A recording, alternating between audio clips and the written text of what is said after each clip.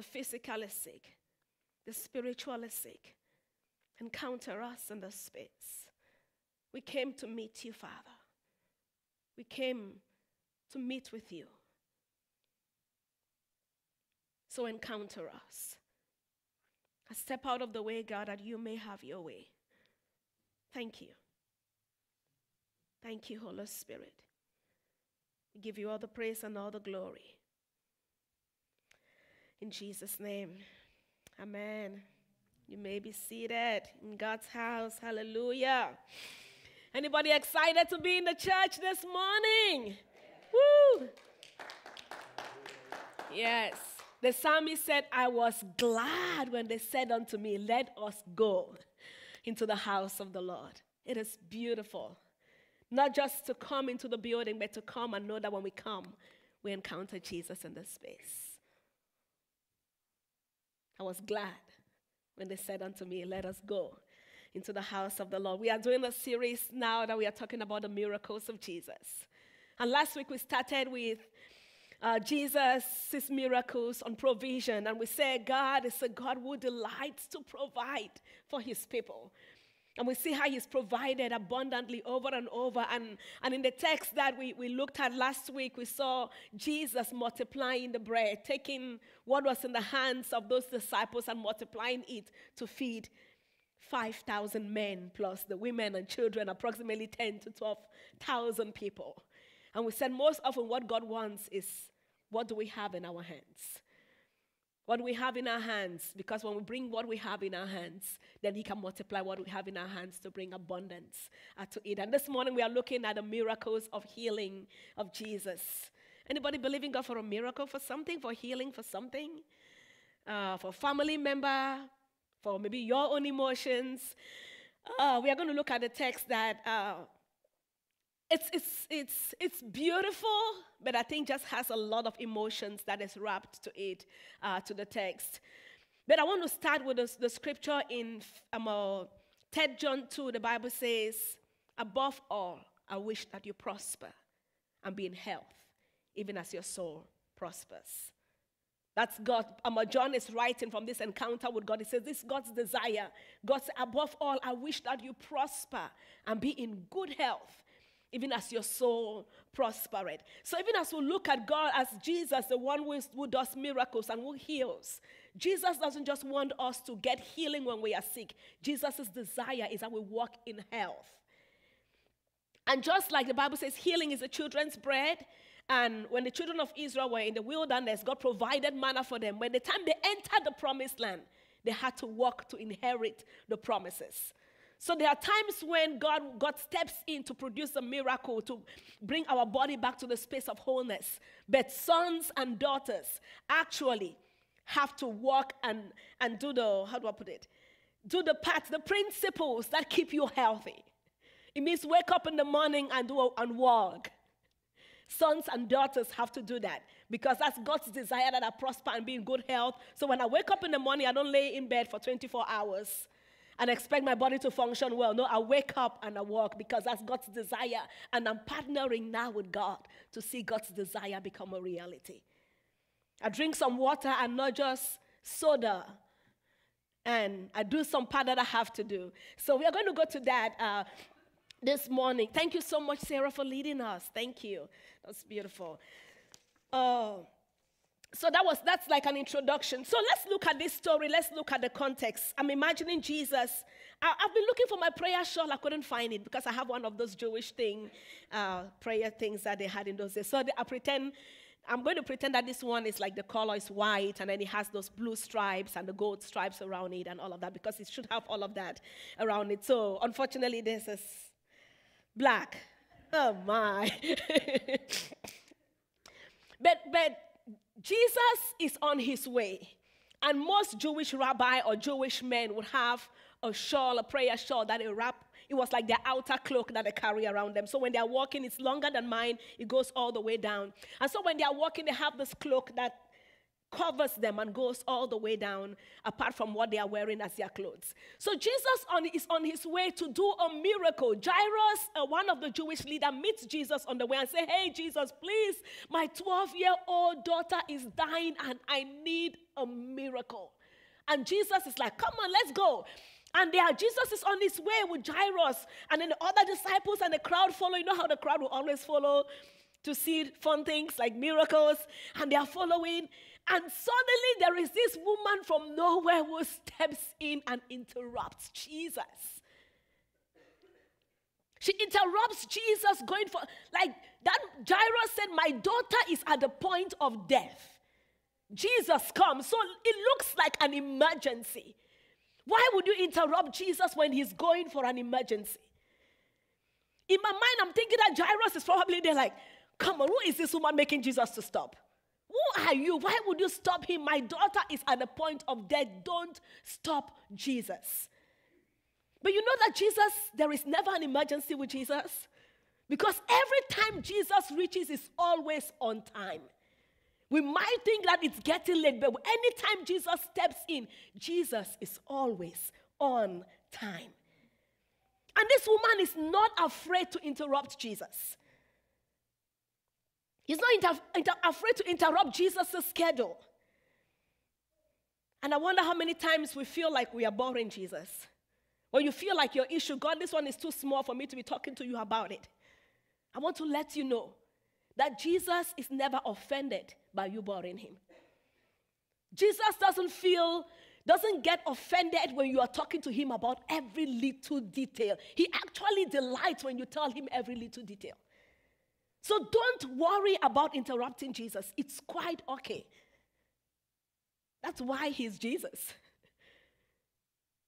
It's okay to interrupt him. So this woman interrupts Jesus, and the amazing thing about this woman is the text tells us, we don't know if she's a Jew or a Gentile, but for several years, theologians have believed that she was a Jew.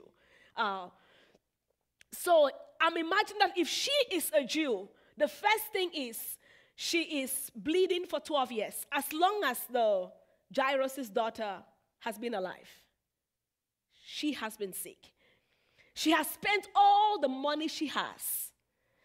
And either, because if she's married, she must be divorced, because there is no normal Jewish man who will keep a woman for 12 years who sees her period every day, because he would automatically be defiled. You can't touch her. So it's either this woman, probably maybe she fell sick. Immediately she started her period, testing her period in her teenage years, and it's something that has continued all the way to this time. An average Jewish year at that time of Jesus was in the 40, 45, 48, like that. So I'm imagining she's in the late 20s or early 30s. If she started bleeding immediately at that time. So she's probably around that age range. And so it means she's probably has been single all of her life, because no man will marry her. But then in case she got married and it started after marriage, she will be divorced. Because the husband would have been like, oh my, 6 months we can take it. 1 year, let's manage it, I'm not going to the temple. But we all know how the temple was valuable to the Jews, or how it is valuable to them now. So for a man not to go to the temple, that was where life happened. So she probably would have been divorced. And so now she's all alone by herself. All her brothers who are male probably have like, hey, we love you, sis. I don't know if there were no cell phones. Can we send you a letter? Here, take. We are thinking about you. We are praying for you, but from a distance. So she was isolated. She probably was dealing with depression. She was feeling a sense of abandonment. She was feeling all alone. And not only that, she was financially bankrupt. And then her body is still not well. Just imagine the state of that kind of person. I don't know if she had forgiveness, if she had offense against the people who didn't love her or didn't come close. I don't know how she dealt with that. The text doesn't tell us. But I'm imagining this woman is not only physically sick, but she's physically sick. She's spiritually sick. She's emotionally sick. She's financially sick. She's sick all round. And she comes to Jesus, or she hears about Jesus, that Jesus is doing miracles, Jesus is healing the sick, Jesus is setting the captives free. And she decides in her heart, the Bible says something that is so important and so significant, is that the woman says to herself, if I can only go and touch the hem of, she says to her, before she meets Jesus, she decides that she will get healed. Does somebody get that? Before she ever goes to meet Jesus, she says to herself, if I can only touch the hem of his garment, I know I will be made whole. Jesus doesn't need to know what I am doing. I am the one who needs to know. All I want, Jesus, is to touch the hem of your garment, and I know I will be made whole. And as I said, Jewish rabbis and men, they carried all of this thing around them. And they had these things that would hang around them like this, or at the edge. And most of it was like the 10 Commandments, the laws, the promises of God for the children of Israel that they carried. And most often when they are walking, they will recite that as a reminder of God's word and God's promises to them. They carried it to prayer all the time. And at the edge of it, there was like one of it that was like blue in color. And it's called like the wing or the sleeve. Like the last one, like the wing or the sleeve. And theologians believe that when this woman says that when I go and I only touch the hem, it's not just this part, it's the hem, the sleeve of his garment.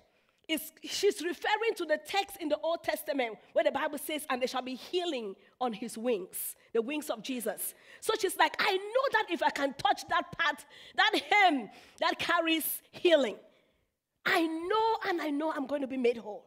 And so this woman leaves her home, breaks all protocols. It's not concerned about who is going. I don't know if she probably covered herself and disguised because she shouldn't be in the crowd. She's defiling all the men around her that she's getting close to. She breaks all protocol, presses through the crowd, and goes forth and touches Jesus. And the Bible says immediately she touched Jesus. Jesus said, whoosh, I feel power left me. When was the last time you touched Jesus? Because it's easy to come to church and never touch him. It's easy to sing songs and never touch him. It's easy to pray and it's just a ritual and never touch him. Miracles happen when we touch him. There is nobody through church history who has ever touched Jesus and remained the same. This week as I was preparing, I thought of the story of one of the God's generals, John G. Lake. John G. Lake grew up in a family. I think they were like 19 in their family. You know, in those days. So many children, healthy from the start, but then somewhere in the middle. It's like sickness and death and sickness and death. And he said in his teenage age, all he could remember about their family was sickness and death. They died until only 4 of them were remaining. And it was during that time he encounters Jesus, gets married, and leaves home and is living happily. And then sickness, 2 years into his marriage, sickness strikes his wife. And John G. Lake gets the news. He's already a Christian now, gets the information from the doctor that his wife had just a short time to live. And so his heart is crushed. And it's like, Jesus, no, she has children. What is going to happen to our child? What is going to happen to our future? What is going to happen to the ministry that we are supposed to do together? And he goes to the text of Scripture and started reading Scripture. As I said, God, what do you say about healing? And what do you say about healing? And as he searched through the text of Scripture, he realized that Jesus was truly the healer. But not only that, he attended a meeting of one man of God called Alexander Dowie, was praying for the sick, and the sick were healed. And so it was in that process that his wife gets miraculously healed. And she's restored and she's whole. And then they later leave the U.S., they were in New York and leave, and God calls them as missionaries to South Africa. And when they go to South Africa, they're in South Africa for years. And then there was this plague. Anybody remembers there was a plague in the, like, I think it's the 1800s or early 1900s in South Africa that was killing many. I think it was probably almost like Ebola. Anytime you got in contact with it, nobody got in contact with it and lived. And so he was losing church members and losing church members and losing church members. And he was like, God, this is not, you didn't call me to be burying people. That's not part of my calling. And that's a hard one for pastors. You didn't call me, if somebody is of age and they have lived a full life, that's okay. But when you're young, no, shouldn't. So he went before God and take this text and started praying. And then that's when he saw that, no. So the spirit of life lives in him. And so it's almost like God, like a light bulb. He has this encounter with God that the light bulb shines in his heart. And he goes for the calling that one of the members was critically at the point of death. He's like, I'm not burying anybody. Went forth and prayed for the member, and the member was instantly healed. And then his church members started volunteering to help and take care of others. And the news started coming like, how are you guys doing this, taking care of all those who are sick? Others are dying, getting this virus and dying. And why are your church members? And he said, because the spirit of life lives in the inside of us. And the scientists were like, explain to us. He said, okay, bring a virus, put it on my hand and put it under the microscope. You see that it's dead. So they took a virus, put it in his hand, put it under the microscope, and it died in his hands. And they were like, there is something with you that is wrong. He says, because the spirit of life in Christ Jesus. But the only reason why John G. Lake could walk in that was because of an encounter with Jesus. And we don't have one encounter with God. It's several. Even you see in Pentecost, the Bible says after the day of Pentecost, when the believers were persecuted, the Bible says, and the Holy Spirit came again upon them again another time. So miracles are real. They are happening. The reason why I shared this was because it's current day. It's not Bible one. And even in recent days, there are miracles happening every day. And God is doing incredible things around the world. And so this woman comes to Jesus and stretches her hand and touches the hem of his garment. And Jesus says, I feel power left me. And the woman's issue of blood dries instantly. And she's made whole. And Jesus is like, who touched me? Like, come on, who touched me, Jesus? You have crowds around. The disciples are like, Jesus, we are all here. Everybody is boggling around you. And Jesus is like, say, no, somebody touched me. And to me, that is so significant because all the disciples even were all around Jesus. People were touching Jesus, but only this woman got what she wanted from Jesus. She alone got what she wanted because she had her mind made up. She knew before she ever came, I'm going to get healed. I'm going to touch Jesus, and I know that when I touch Jesus, I will be made whole. What is that thing in your life, that area in your life where you know you need to touch Jesus? Where it's time for you to say, God, I've been praying about this, but I've been praying this civilized prayer. Oh, excuse me. Oh, God, thank you for this. God, if it's your will, if you really like to change it, please, God, change it if you like it. I don't really mind whatever you do. I'm going to take. Come on, people. We are sons and daughters of the King. What do you want?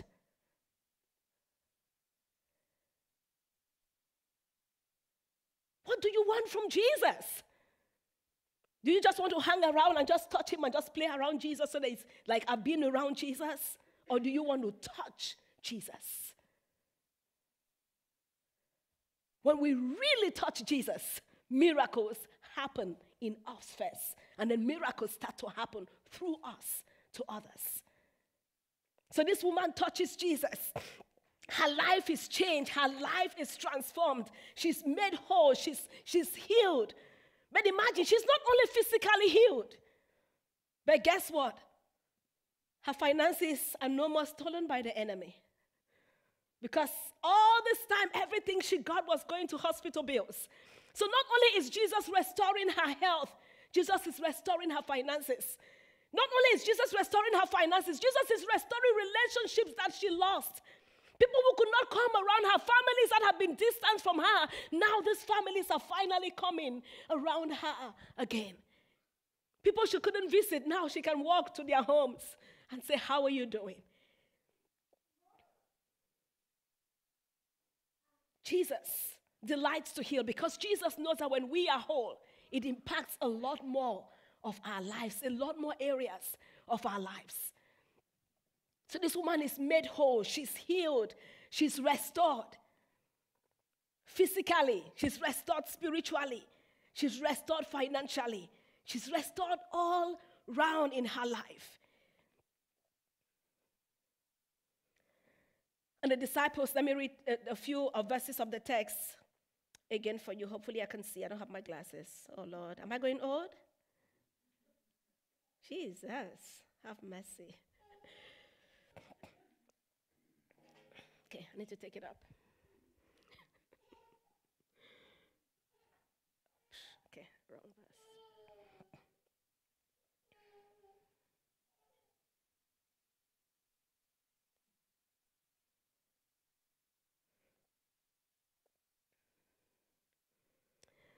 Okay. I'm going to just start from verse 25 again. It says, and there was a woman who had a discharge of blood for 12 years, and who had suffered much under many physicians, and had spent all she had, and was not better, but neither grew worse, but rather grew worse. She had heard reports about Jesus, and came up behind him in the crowd and touched her garment. And she said, if I even touch his garment, I will be well. And immediately the flow of blood dried up, and she felt in her body that she was healed of her disease. And Jesus, perceiving in himself that power had gone out of him, immediately turned about the crowd and said, who touched me? And the disciple says, you see the crowd is pressing all about on you, and you say, who touched me? And he looked around to see who had touched her. But the woman, knowing what had happened in her, came in fear and trembling and fell down before him and told him the whole truth. And he said to her, daughter, your faith has made you whole, has made you well. Go in peace and be healed of all your diseases. Two things that I want us to see, and I'm going to wrap up. The first one is when this woman is going to Jesus, she said, I know that if I touch him, I will be made whole. And then Jesus comes later, or I will be made well. Jesus comes later and says, woman, your faith has made you well. The word there is sozo, S-O-Z-O in Greek. It says, it means you're whole, you are like nothing is broken in your life. You'll be made whole. You'll be saved. You'll be restored. You'll be healed. Like that one word means. So the woman, Jesus is not like saying you have been just made whole physically. It's like everything that was broken is being made whole. It's been restored. It's been put back together. It's like everything is being put back together. But the next thing I want us to see is that Jesus doesn't get defiled by this woman's defilement. If this woman would have touched another man, they all would have had to go away for 1 week and do a cleansing. But Jesus doesn't get defiled by the woman's defilement, because Jesus is the only one you can come to with every trash. And when he takes the trash, he turns that trash to beauty, to clean, to nice. And so when this woman touches Jesus, instead of Jesus being defiled, Jesus purifies the woman and makes her whole. But he doesn't get defiled in the process, because that's who Jesus is.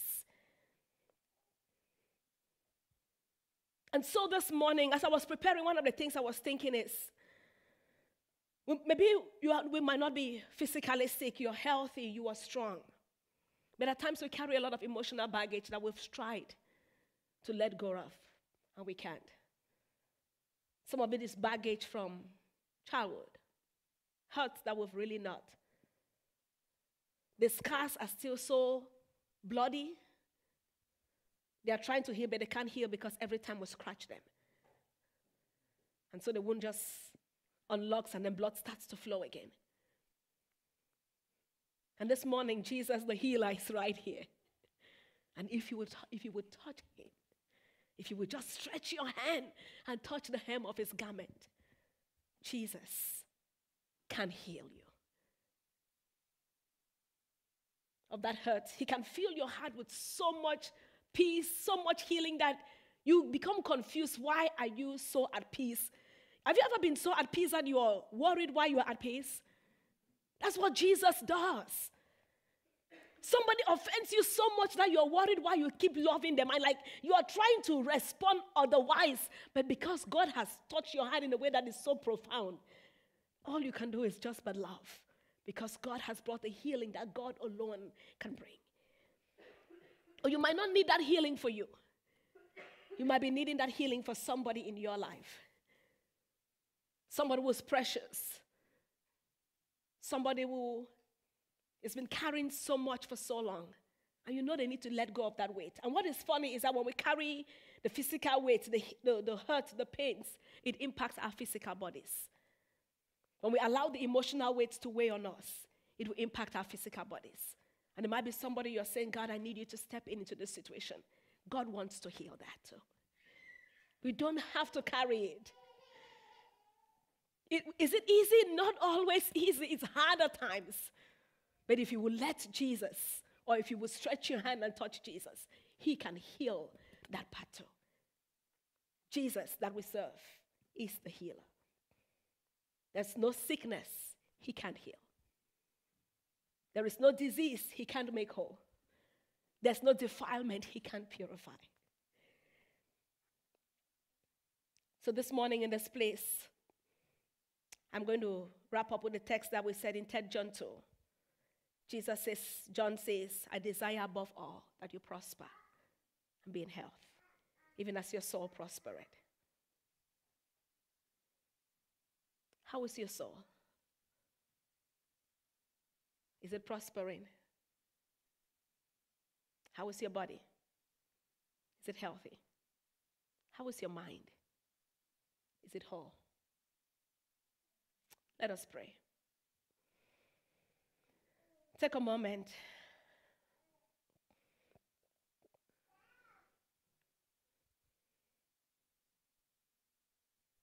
Just talk to Jesus. Where do you need healing?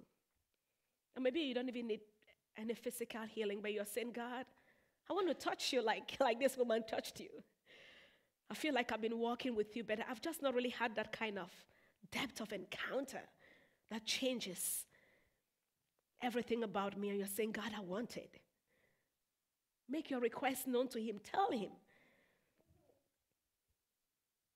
Don't try to be protocol with Jesus. He understands it's okay to demand much more from Jesus.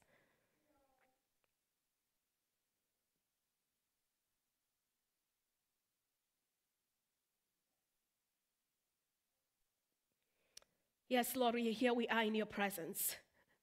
And we thank you that you are our healer, the one who comes into our brokenness and you mend it and put it back together and make something beautiful.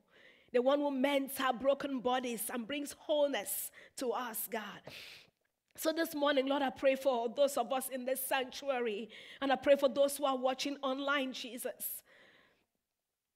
I pray first for those who might not even have a relationship with Jesus, who need that spiritual healing in their soul, who need to encounter you, who need to be saved, who need to experience the love of Christ.